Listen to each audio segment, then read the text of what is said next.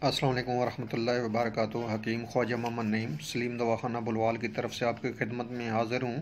آج کا نسخہ جو ہے وہ ٹرپھلا فولادی کا ہے، جس کے اندر آملہ، ہریڑا، بہیڑا اور کشتہ فولاد شامل ہے۔ ترپھلا کی جو مقدار ہے وہ 375 گرام ہے، کشتہ فولاد اس میں 125 گرام ہے اور دہی اس میں 1.5 کلو ہے۔ ترپھلا کا آپ نے سفو بنا لینا ہے، کپڑ چھان کر لینا ہے اور کشتہ فولاد مکس کر کے آپ نے دونوں اجزاء کو دہی کے اندر شامل کر لینا ہے، دہی کے اندر مکس کر لینا ہے۔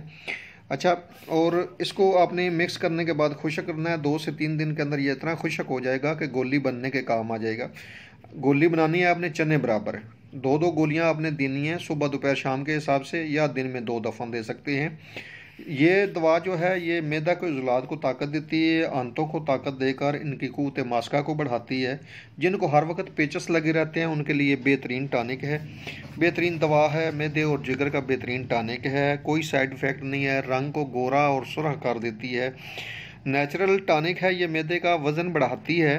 اللہ پاک کا احسان ہے کہ یہ بہت اچھا نسخہ ہے میرے مطلب کا، معدے اور جگر کو یہ بالکل ریپیئر کر دیتی ہے۔ 1 ماہ کا استعمال آپ کو حیرت انگیز